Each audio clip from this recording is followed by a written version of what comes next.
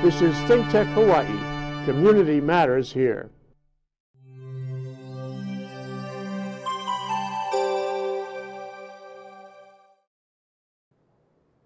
Happy Aloha Friday. Welcome to Perspectives on Global Justice ThinkTech Hawaii program. This is your host, Beatrice Cantelmo. December 15th is designated as the Bill of Rights Day in the United States, a day of remembrance of the democratic, peaceful action by which these rights were gained.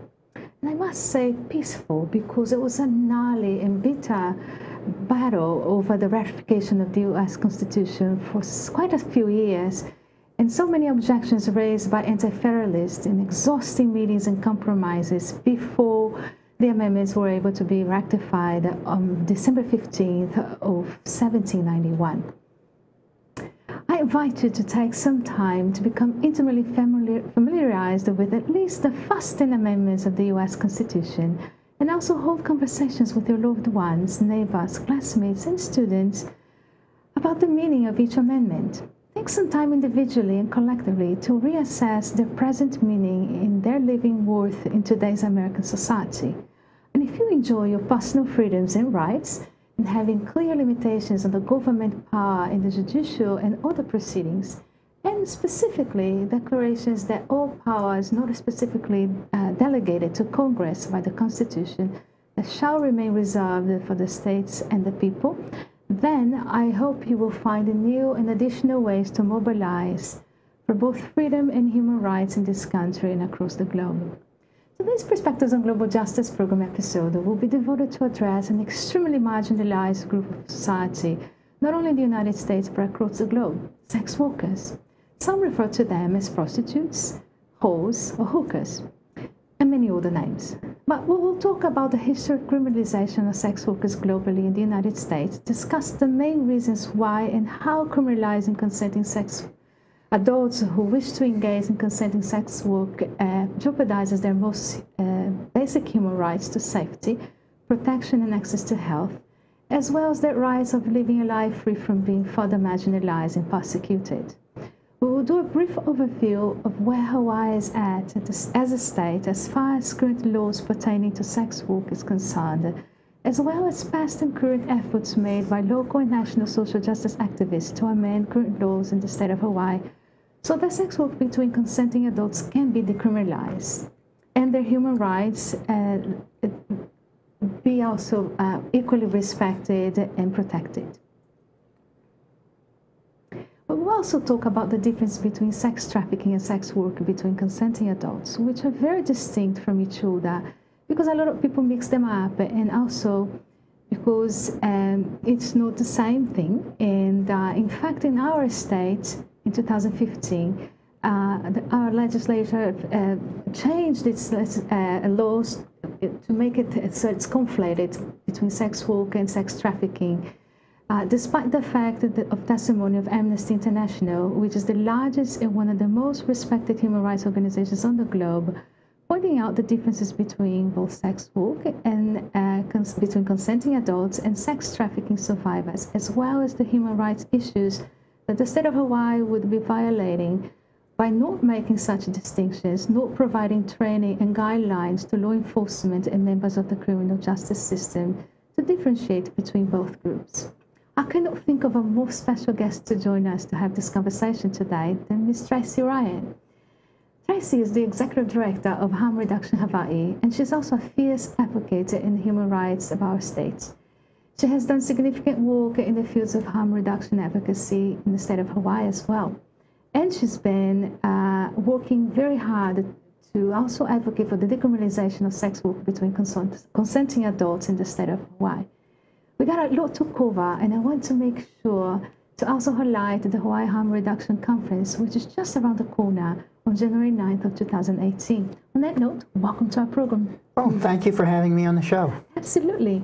So we have a lot of things to cover, and why don't we start with the conference, which is just around the corner, so that our viewers can get a little taste of what the conference is about, its history, and what are we going to cover this year.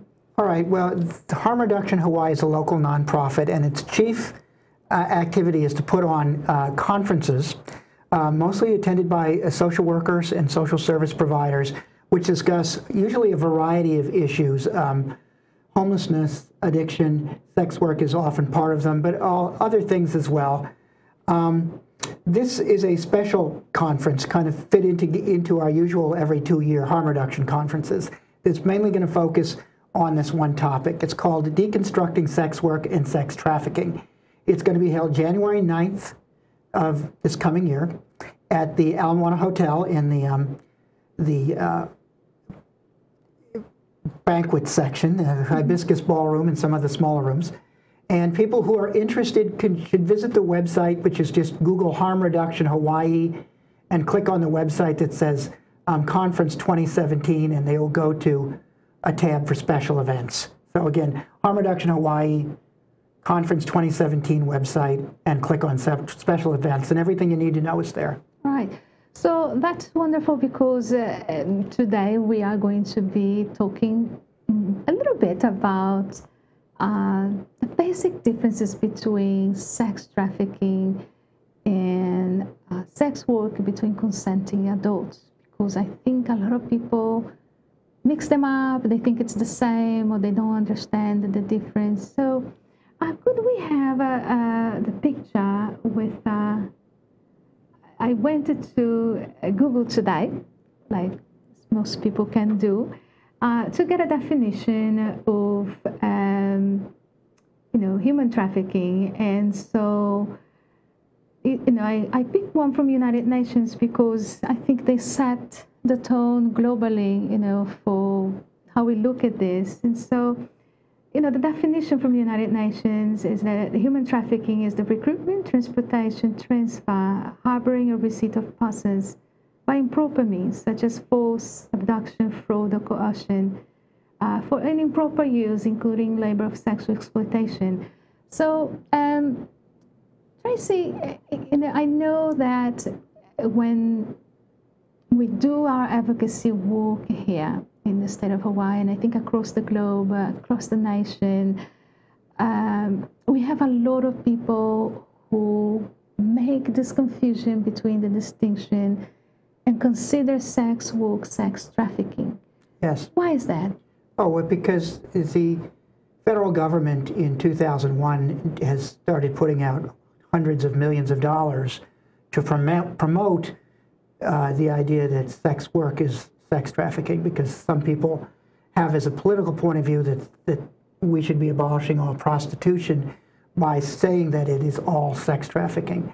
But it kind of undermines our American system of justice, first of all, because it disregards the need to have evidence in criminal cases.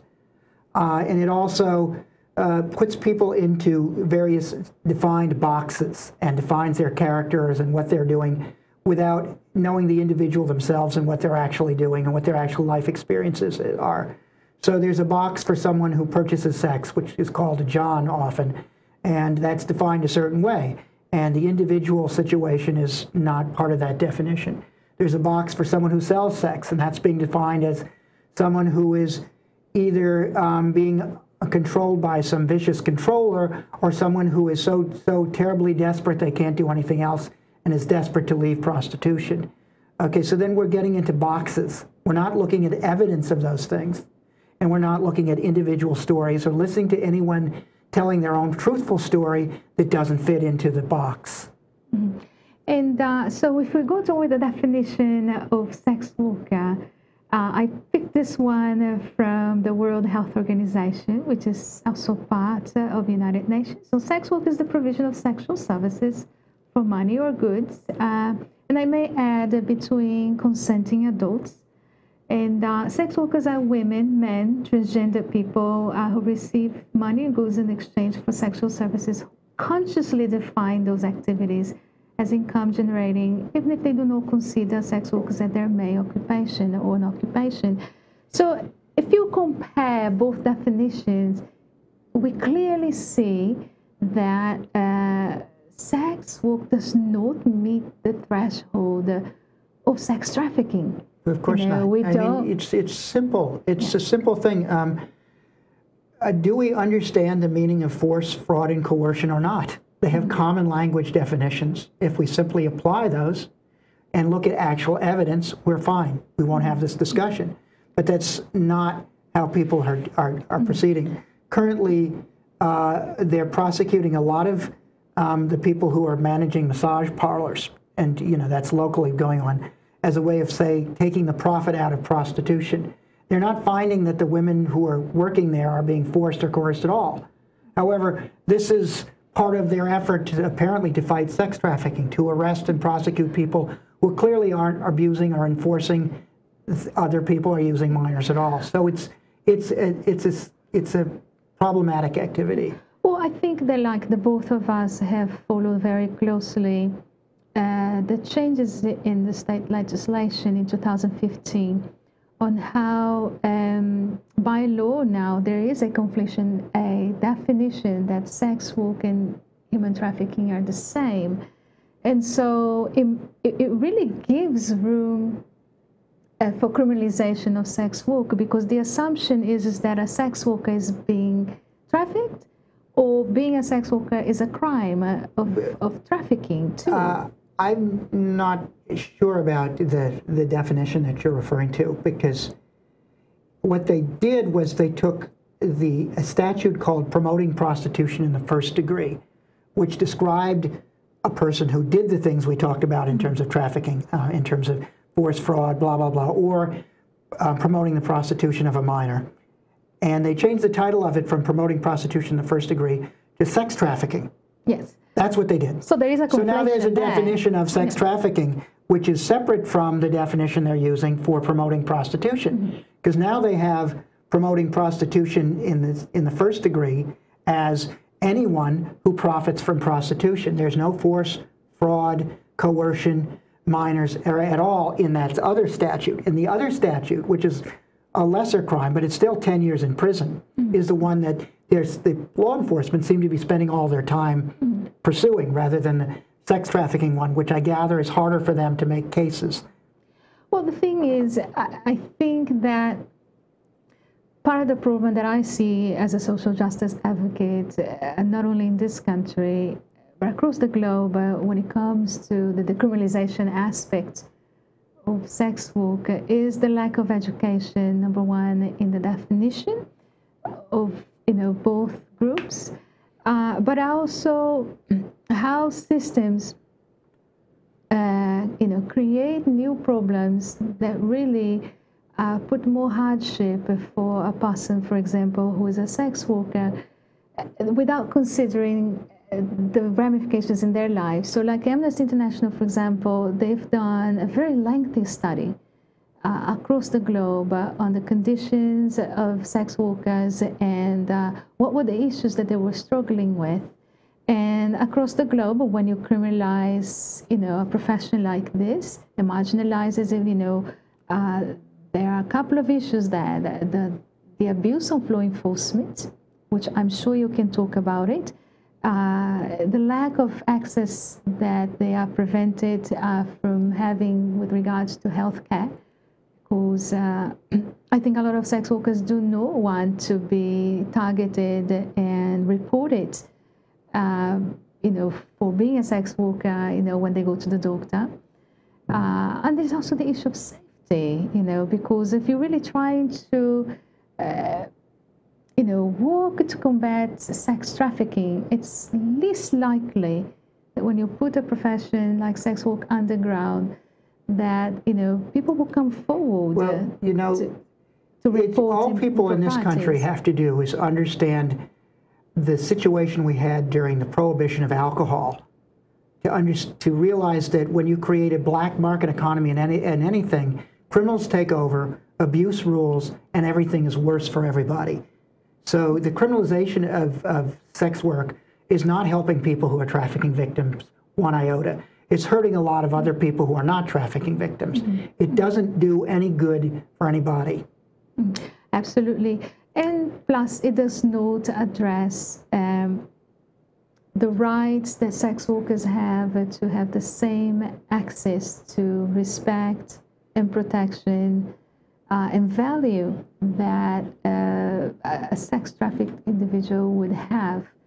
You know, the human rights of sex traffickers, the sex trafficked individuals is as important as the human rights of someone who's a sex worker.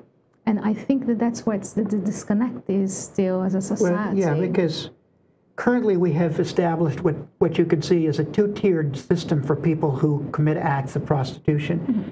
If you claim that you're a sex trafficking victim to the police, you might avoid going to jail.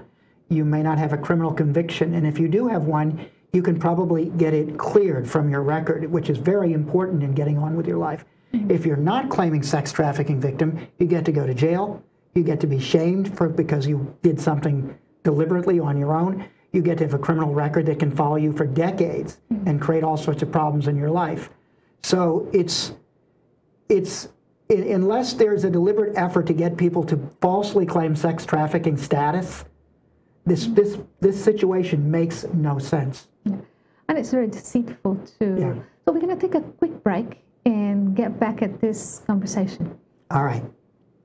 Hello everyone, I'm DeSoto Brown, the co-host of Human Humane Architecture, which is seen on ThinkTech Hawaii every other Tuesday at 4 p.m. And with the show's host, Martin Despang, we discuss architecture here in the Hawaiian Islands and how it not only affects the way we live, but other aspects of our life, not only here in Hawaii, but internationally as well. So join us for Human Humane Architecture every other Tuesday at 4 p.m. on ThinkTech Hawaii. Planning all week for the day of the big game. Watching at home just doesn't feel the same. Number one on the list is who's gonna drive. It's nice to know you're gonna get home alive. Plan for fun and responsibility. Choose the DD, captain of our team. It's the DD. For every game day, assign a designated driver. Welcome back to Perspectives on Global Justice ThinkTech Hawaii program. This is Beatrice Cantelmo, and I'm back with Tracy Ryan. So Tracy, we were talking about how the laws really have been changing, and it's actually quite deceitful to set people into that place of, if you are caught doing sex work, and it's a crime here, you're also being given a choice, quote unquote, to declare that you were sex trafficked. And so you have all of these bonuses, you know, right, of the rescuing industry. The issue of providing a two-tiered system is problematic. Mm-hmm. One of the presenters at our conference will discuss a labor trafficking case from about 15 years ago up in Canada, where she interviewed a bunch of people who allegedly had been human trafficked into Canada from China. But after they were denied asylum in Canada and they were going to go back, she interviewed them, and all of them said they'd lied about being trafficked, 100% of her sample, because they wanted the benefit. That doesn't help our system at all. This criminalization of prostitution, unless you're a sex trafficking victim, doesn't work. It's either, if you don't think that sex trafficking victims should be prosecuted, and they absolutely shouldn't, then why are we prosecuting consensual people who are not being trafficked by anyone? It doesn't make any sense. Well, the thing is, you have a system that is trying to help sex traffickers, but I don't think that they are doing it the right way. No. And one of the issues that Amnesty have brought globally, and it's actually, I think the state of Hawaii was the first state in this nation to actually have a testimony provided, during legislative session, during a time that was very crucial to address the differences between sex trafficking and sex work, and to say, look, you shouldn't do this because, number one, they're very distinct groups. You can't conflate them, because then you're starting to run into all of these, problems and the human rights violations too, and you're still not helping sex workers thrive and their human rights are being violated, and you're not helping sex-trafficked individuals either. Unfortunately, the testimony is given to a legislative body which is responsive to whatever amount of fear and hysteria exist among their constituents, and not really particularly interested in any kind of reason, logic, or facts which are presented in testimony. So it's our job as people who want to deal with problems of human trafficking in a logical way and not hurt consensual sex workers to try to get a better conversation going, which is part of the reason we're doing this conference. Yeah. We want people to come together from around the state, people who can sit around and talk civilly, explain their points of view and what they see as problematic, and work out a better system than what we have, because what we have right now is no good. And part of this is education, and that's Absolutely. the starting point. And I think, talking about anything that has to do with sex is very difficult. It is a taboo, I think, in most societies, and it's something that I bring up frequently when we're talking about trafficking, because as you know, Amnesty is very aware that there's human trafficking exists in a lot of areas, in sweatshops, on these fishing boats we're hearing about, in farm labor, various, even domestic service, maids and butlers could be victimized and being held in non-sex trafficking situations. But of all of these things, no one is saying, let's go out and make being a maid a crime, or arrest everyone who hires farm labor because there is trafficking there. But our solution to sex trafficking is, let's abolish the whole industry. And the only reason that seems to make a difference is because people are seeing sex as something that is just distinctly different and have an issue with it. And some of the stuff that I've read from some of the people who are promoting this, that this prostitution is slavery idea, when you start reading it, it sounds like warmed over Victorian advice that mothers gave to their daughters about the horrors of the wedding night. That the whole idea of having sex with a man is something that you had to bear in order to be a good wife and mother. This very strange idea in our modern context for people to think this way, but a lot of people who are describing themselves as feminists are using very much the same argument, that sex is a harmful thing in and of itself to women if it involves a man. But I think also that there is the assumption that sex work is only and primarily done by women. We have men who are in the industry. We have LGBT, people. Exactly. Yes, of course we do. And so we need to broaden our perspective on sexuality and sex. And the truth of the matter is, actually, a couple months ago, I had to do a training that would address the differences between sex trafficking and sex work. And I've given an example of just a couple that lived together. They did share the money, but the wife really didn't work much, so the guy had more money, so she kind of got an allowance, but without explaining that part of it, but really explaining what the relationship and what their, his desire of how often he wanted to have sex versus, what her reality was of no, it's not happening.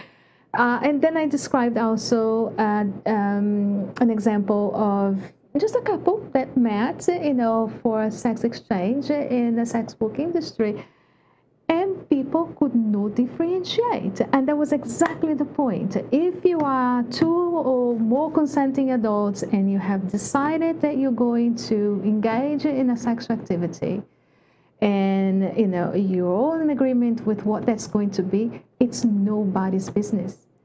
And well, you would hope so. Yeah, but we still, particularly in a state. We talked about it being Bill of Rights Day, and one of the things which aren't in the Constitution, the Bill of Rights, are the words from the Declaration of Independence saying life, liberty, or the pursuit of happiness. Not in the Constitution, but they are in the state of Hawaii's Constitution. So in the state of Hawaii, people are guaranteed liberty. So that's the default position. So for the state to come in and the legislature to pass a law against anything, they should have a burden to prove that this law is doing good, to show that it's necessary, to show that it's reducing harms and not creating harms. But they don't seem to feel they have any burden at all. Actually, let's talk a little bit about the burden, because the part of being really charged with sex work is that you have a criminal record. So I'll actually read this really quickly. So the implications of that and the collateral consequences. So evictions, denial of public housing benefits, no access to student or financial aid, limited employment options, loss of child custody, and even risk of deportation. And those are just the legal problems. And these are just the legal problems. Not the social ones of having that shame. You may not be able to find a husband. Exactly. It's maybe alienated from your family.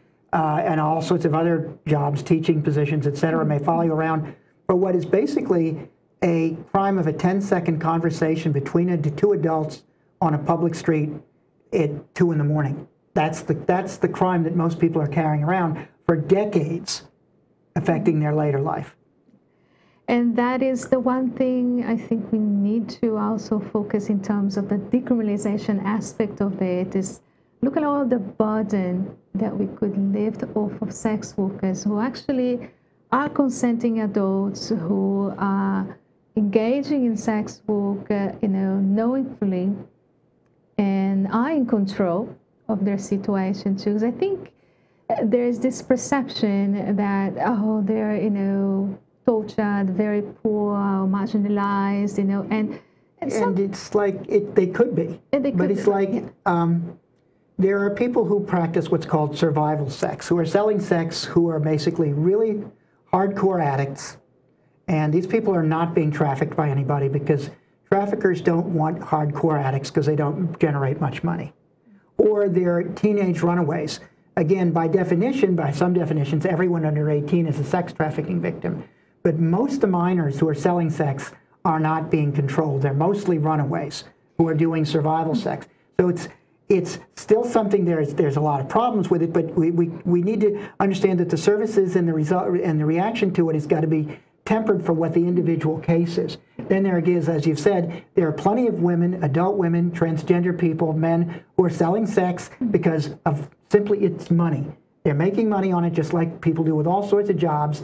They may not love the job, they may not hate the job, but it's what it is, it's labor.